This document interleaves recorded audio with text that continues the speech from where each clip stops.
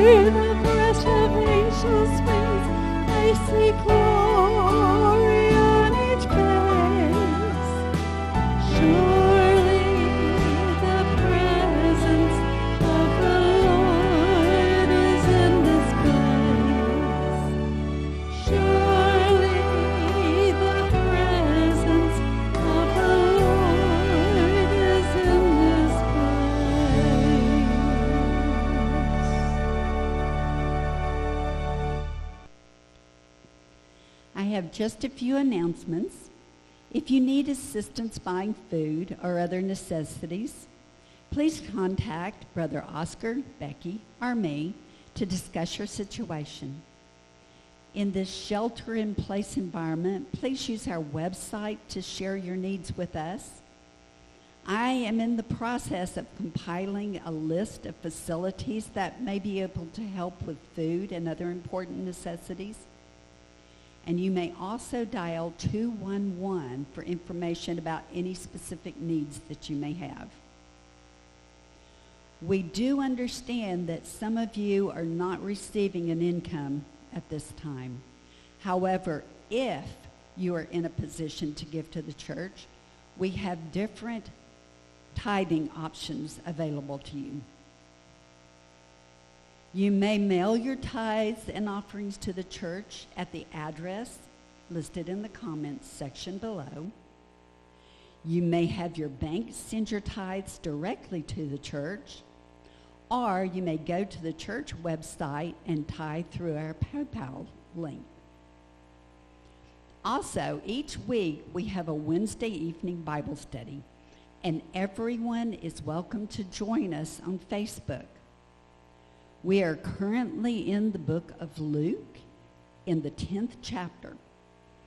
If you would like to be added to those who join us on Facebook, please text Brother Frank or contact us through the website comments.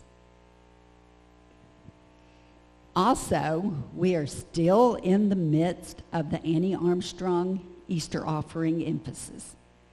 With over 273 million people in North America who do not know Jesus, the mission of spreading the gospel has never been so urgent as during this COVID-19 pandemic. Thousands of missionaries across the U.S. and Canada share the good news about Jesus with those who have no hope. The 2020 mission offering Week of Prayer is on our website, and you can pray for the missionaries that are listed there, as well as all North American missionaries who are sharing the gospel on the front lines. If you're able, you may also contribute to the Annie Armstrong Easter offering.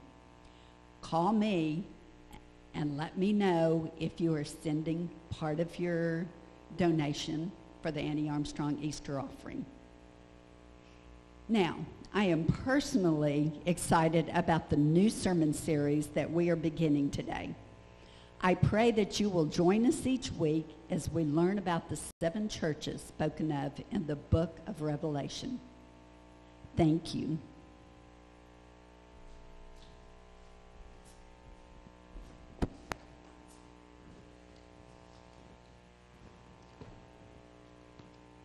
Let's open in prayer. Heavenly Father, we come today praying that you and your will is being accomplished here in our country during this time. We ask that you be with us during this time of worship, that your power and love and glory will shine forth in the message, that we will learn more about you and how great you really are. In Christ's name we pray. Amen. As Susan mentioned, we are starting a new series today, and it's titled A Tale of 7 Churches. Now, a lot of times when people or ministers get into the book of Revelation, they spend it in other areas, but this is quite important. Now, many of us are familiar with the Revelation of John. You know, the book of Revelation, that's the last book of the New Testament, or at least we think we are.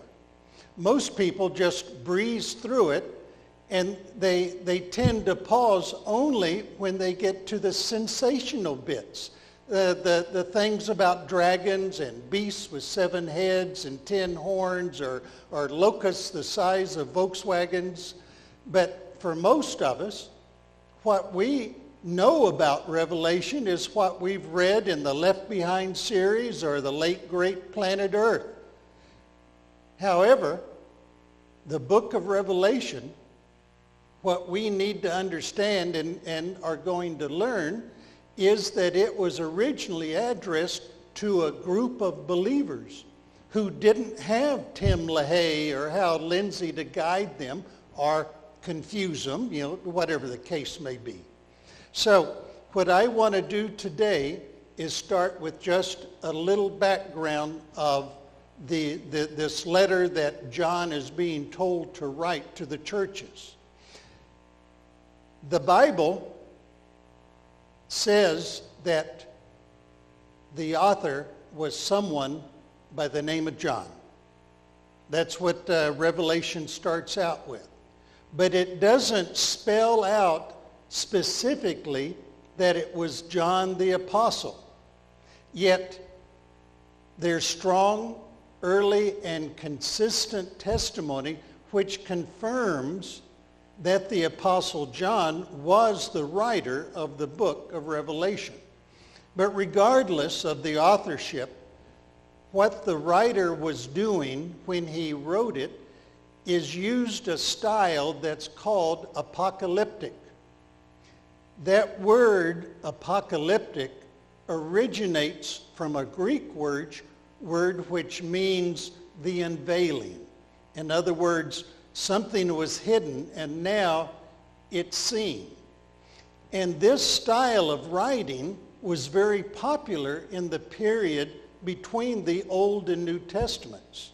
Because you have to remember, it was during that time, for over 500 years, that the Jewish people had been living under rule of occupying armies.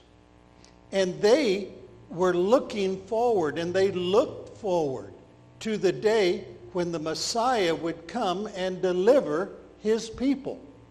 Now, as we look at this book, there are two views as to when it was actually written.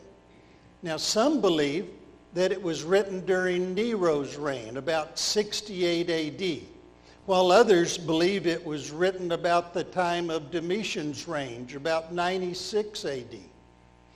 Now, the people who are supporting the idea that it was written during Nero's reign, what they are doing are trying to put a round peg in a square hole.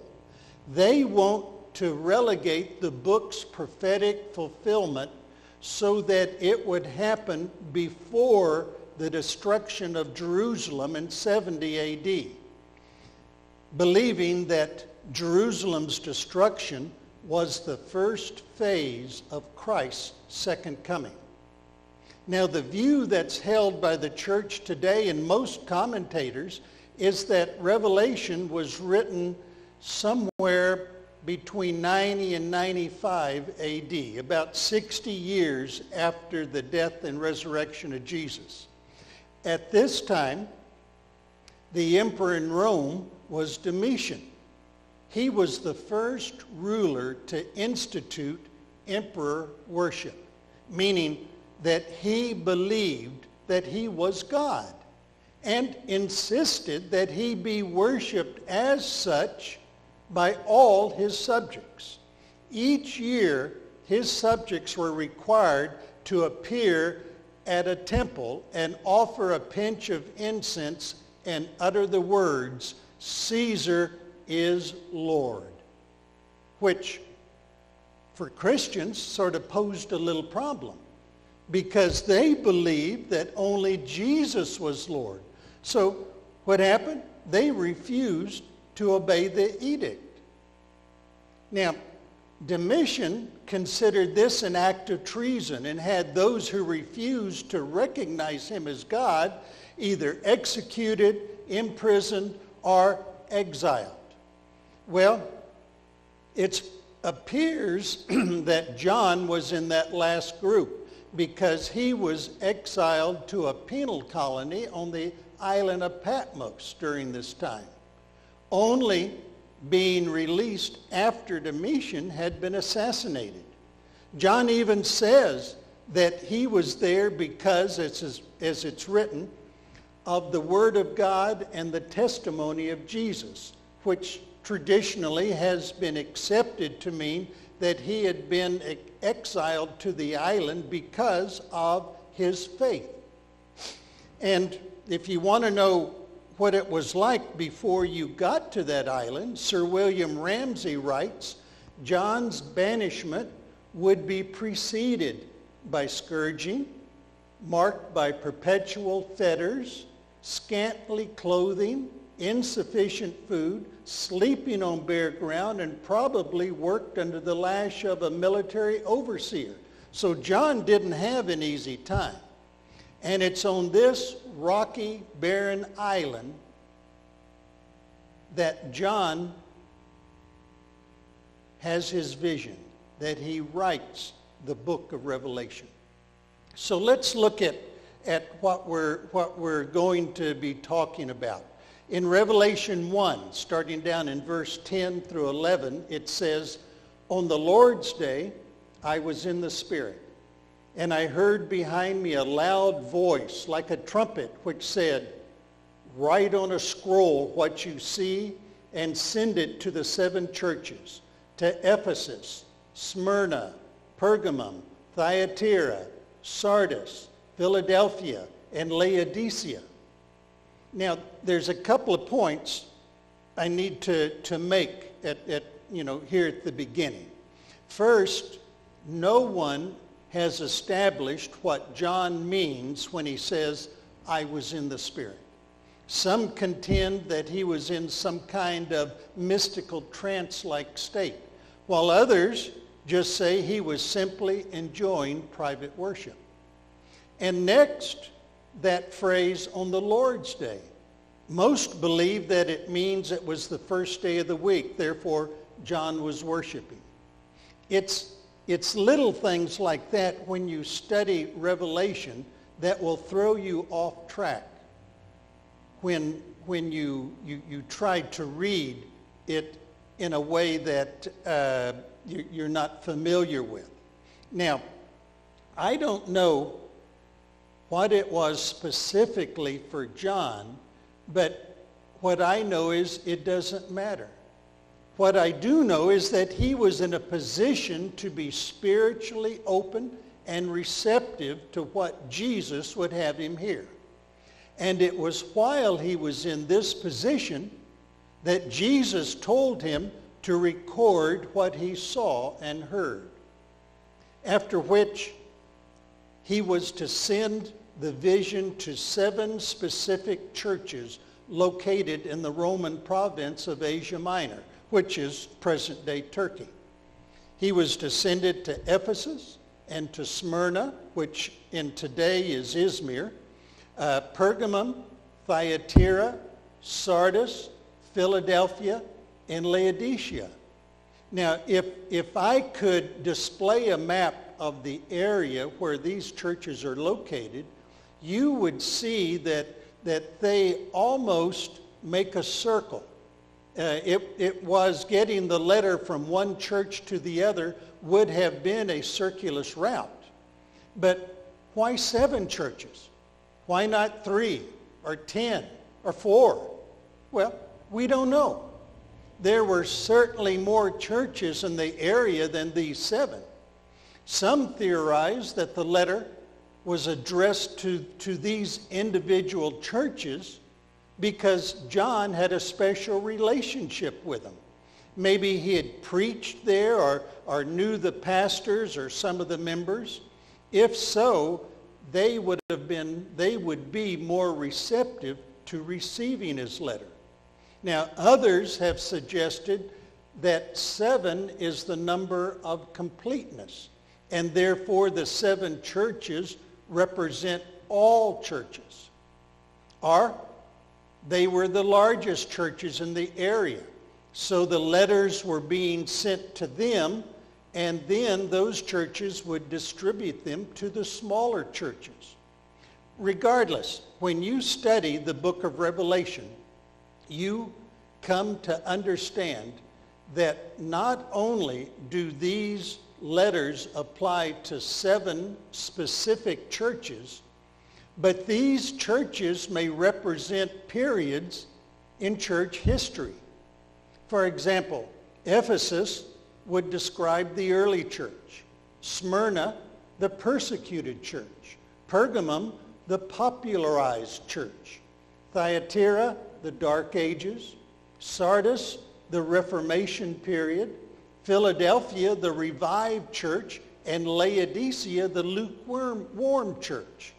Now, if that's not confusing enough, there's one other way that we can view these churches, and that's indicative of the various churches today. In other words, we can find churches here and now that mirror each of these 7 churches, just like Ephesus or Sardis or Laodicea. And over the next few weeks, we're going to look at each of these churches historically and see how this letter applies to that particular situation. How it might be an analogy of a particular period in church history, and what warnings and advice we can find also for Grace Fellowship here in 2020. Now, turn with me to Revelation 1:20. Here it says, "The mystery of the 7 stars that you saw in my right hand and the 7 golden lampstands is this. The 7 stars are the angels of the 7 churches, and the 7 lampstands are the 7 churches. In this verse, in verse 20, we need to understand what Jesus is doing with John at this point. Jesus is clarifying what John saw earlier in verses 12 to 13 and in verse 16, where John sees Jesus standing amidst 7 golden lampstands holding 7 stars in his hand. In verse 20, Jesus explains that those stars represent the angels of the 7 churches, which may have clarified it for John, but really that doesn't do too much for us today.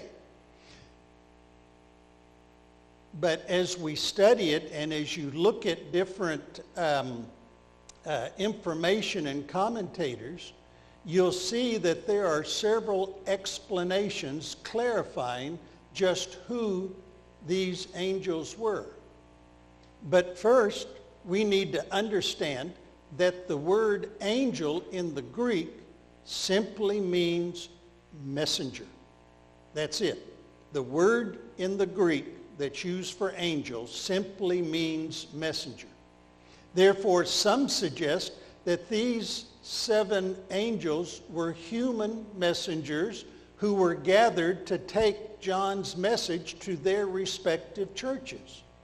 Now, linguistically, that makes sense.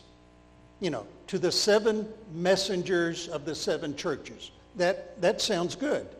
But when we get into the letters themselves, it would appear that whoever these angels were, they were more than just simple messengers. In all other instances in Revelation where we read the word angel, it means a heavenly being. And with that in mind, there have been some who have suggested that perhaps these angels were guardian angels, heavenly beings who protected the individual churches and who would be held accountable if a church went wrong. If that's true, then each church had its own angel to guide and protect it. Now, even though it's the angel who's mentioned in the opening of each letter, it's obvious that it's the members of the church who are being addressed. Now, another idea that's been presented is that since both Greeks and Jews believed that every earthly thing had a heavenly counterpart, the angel being addressed is the ideal of the church, the way that it's supposed to be. And it's also been suggested that the angels of these churches were actually their human overseers or pastors, and that the letters were addressed to these spiritual shepherds. Now, this particular view is backed up in Malachi 2:7. That says, "For the lips of a priest ought to preserve knowledge, because he is the messenger of the Lord Almighty, and people seek instruction from his mouth." In the Greek Old Testament, the word used for messenger is the same word used here in Revelation for angels.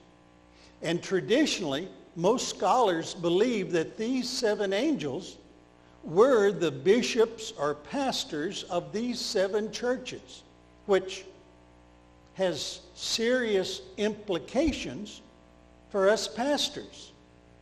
Each pastor is responsible for the individual behavior and obedience. They are responsible for their individual behavior and obedience as a believer. Yet, as the overseer of Grace Fellowship, I'm not only responsible for my obedience and behavior, but I'm also responsible for your collective obedience and behavior. Since the 7 stars are held in the right hand of Jesus, that indicates that the pastor's primary responsibility is not to you, not to his congregation as a whole, or to any one member of the congregation in particular, but his primary responsibility is to God. In 2020, the role of the pastor doesn't have the respect in the community or even in the church that it had, let's say, 25 years ago. But that doesn't mean that it's any less important. My role in this church is to serve and speak for God. Psalms 105:15 says, "Do not touch my anointed ones. Do my prophets no harm." Now, let's go back a minute to Revelation here in the first chapter to verses 12 to 13. It says, "I turned around to see the voice that was speaking to me. And when I turned, I saw 7 golden lampstands. And among the lampstands was someone like a son of man, dressed in a robe, reaching down to his feet, and with a golden sash around his chest." There's 3 things that I need for you to understand in these verses. First, the lampstands were gold. They weren't iron, they weren't brass or silver, they were gold.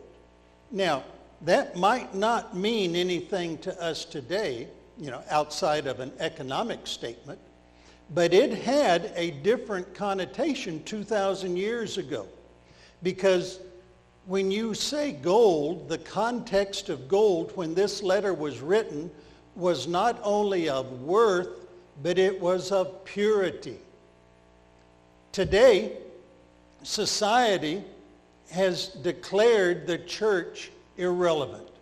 And some believers feel that they don't even need the church anymore, that they can just worship alone, go out in the yard or in a field and just be in tune with God. But you know what? God, in his infinite wisdom, chose to use the church. We sometimes see it as imperfect, but it's his instrument for change for the world. That is what he chose to use. Listen to Paul as he describes how the church was to look. Ephesians 5:27. "And to present her to himself as a radiant church, without stain or wrinkle or any other blemish, but holy and blameless." That certainly is not a description of the church today. As long as the church is made up of people, it will have stains and blemishes, but the ultimate plan is for it to be perfect. The second thing we need to see in these verses is not only was the lampstand gold, it was a gold lampstand. Now, do you understand what I'm saying? Do you know what a lampstand is? It's a stand for a lamp. The church is not a lamp. It's a lampstand. The light doesn't come from the stand. It comes from the lamp. Now, there's 2 ways that are viewed in this meaning of the light that comes from the lamp. First, Jesus is the light. And this is verified from passages like John 9:5, saying, "While I am in the world, I am the light of the world." And in John 8:12, when Jesus spoke again to the people, he said, "I am the light of the world. Whoever follows me will never walk in darkness, but will have the light of life." When a church no longer preaches Jesus as the Son of God who was born of a virgin, died on a cross, and was resurrected on the third day offering forgiveness, then they're no longer a church. They have no light. Now the second meaning is that believers are the light.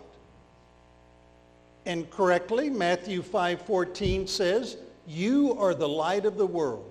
A town built on a hill cannot be hidden," which can be interpreted to mean that Jesus left believers to be the light of the world. That the light that shines from the church is from the individual believers, and it's our responsibility to shine. Either way, when the light, whether coming from Christ or Christians, is removed from the lampstand, that lampstand is worthless. It's of no longer any use. Now, as I close out, the last thing I want to explain about lampstands is about lampstands. Now that may seem strange, but within the framework of the scriptures, when the word lampstand is used, Jews immediately thought of what? The menorah. Exodus 25:31-32. "Make a lampstand of pure gold. Hammer out its base and shaft, and make its flower-like cups, buds, and blossoms of one piece with them. 6 branches are to extend from the sides of the lampstand, 3 on one side and 3 on the other." Now, Revelations 1:12 isn't talking about 7 lamps that make up the lampstand. It's talking about 7 individual lampstands. Each lampstand has a unity, yet it is connected to itself. Within the individual church, there needs to be unity. We, as a body of believers, need to be united with Christ in the center.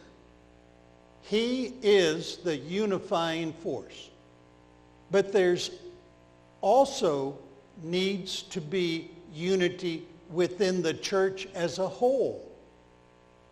What I'm talking about here is the Presbyterian Church, the Methodist Church, Bible churches, Pentecostal churches, Baptist churches, etc., etc. There must be unity in the lampstand and unity with the lampstands.